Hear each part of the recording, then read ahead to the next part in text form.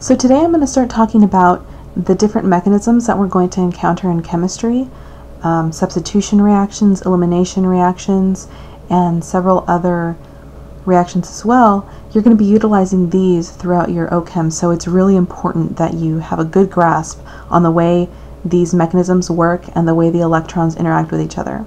So basically, the point of these mechanisms is just to follow the path of electrons and how they attach and detach things together to form new products. So, the purpose of drawing mechanisms is so that you can see exactly where each electron goes, and so that you can know exactly how products might be formed. So the first reaction that I'm going to discuss today is the SN2 reaction. SN2. SN2 is also known as bimolecular nucleophilic substitution, and it's also known as backside attack. The reason for this is because it literally will attack the backside of a molecule. So if you have a tetrahedral, like this one, let's say, it would literally attack in here from the back. So that's why it's called backside attack. Also, it's called SN2 because both the incoming group and leaving group happen in one step, and they're both responsible for the rate determining step of the reaction. And so that's why it's SN2, because both species are responsible for the rate determining step. Okay, so now I'm going to go ahead and draw an SN2 reaction for you so you can see an example of how this works.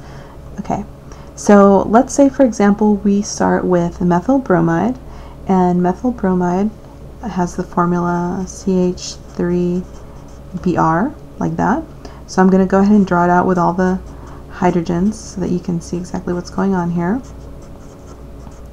And let's say that we have this methyl bromide in some OH minus. So OH minus looks like this.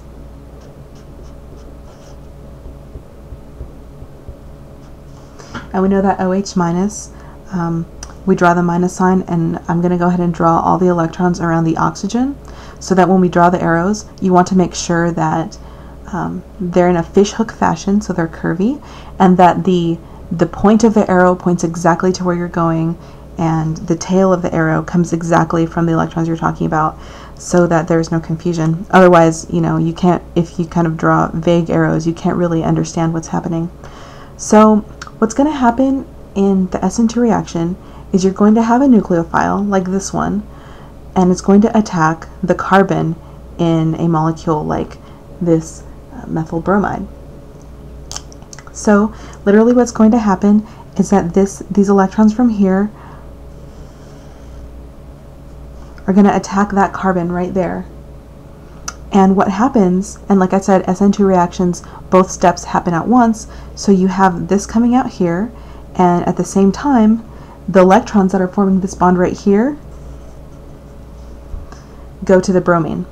So, and I'm just, for this example, I'm using methyl bromide, but this could be anything, it could be any other halogen or whatever. So then we have this. So then once you've drawn the first arrows, then you draw an arrow like that, signifying that you're going to draw the resultant of what's happened in what you explained right here. So what is it that we're going to have here? We're going to have this nucleophile, and now it's attached to this carbon,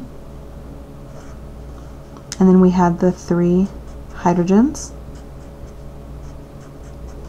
like that.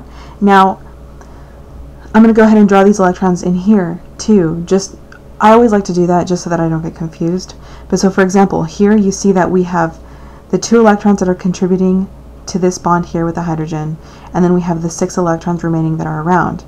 2 of those electrons have now contributed to a bond between this carbon and the oxygen. So we have 4 electrons left, or 2 lone pairs. I'm going to draw them in right there. And then what happened to the bromine? Now we have the bromine left over, and now this is going to be a negatively charged bromine because it received the electrons that came off of this bond right here, and that's shown by that red arrow there. So now we have a negatively charged bromine. So that's basically the SN2 reaction. And what are our products going to be? A methanol and just bromide. And bromide is just the ion. So that you can understand what they mean by backside attack, I'm going to draw this with stereochemistry. And literally what they're saying is that this nucleophile is going to come in and attack the carbon from the backside, like I mentioned in here, like this being the bromine. So it's going to come in and attack like that. And it's going to invert the stereochemistry, kind of like how an umbrella would get blown inside out by the wind. So if we have this here, and we have one carbon there, and we have, I'm sorry, one hydrogen there, that hydrogen, and this is attached to the bromine.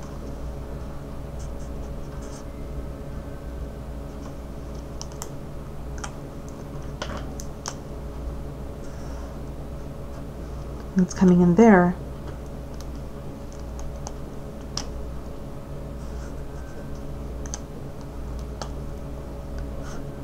The resultant would be